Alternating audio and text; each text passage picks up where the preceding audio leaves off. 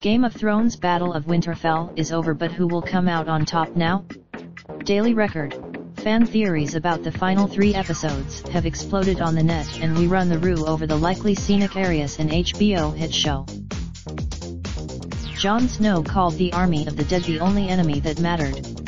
But on Monday, and as we all know, there's another, harder villain to vanquish: Cersei Lannister, the first female ruler of Westeros and the incumbent on the Iron Throne.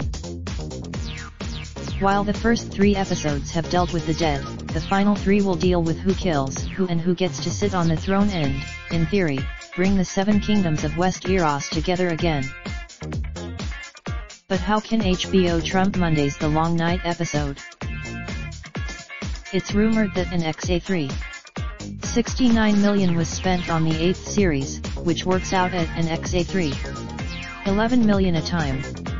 And it looks like it became the most talked about TV episode of all time, according to analysis from Music Magpie. During the epic, fans sent an incredible 4,825,691 tweets. Fan theories about the final 3 episodes have exploded on the net. It is a given that Emilia Clarke will march to King's Landing or fly on one of her dragons, but there are a lot of what-ifs before she gets to sit on that Iron Throne. While her supporters have been much depleted because of their fight with the White Walkers, Cersei Lena Headey has a massive army, plus reinforcements from the Golden Company. Hey Race, what's keeping got fans up at night? How will Cersei die?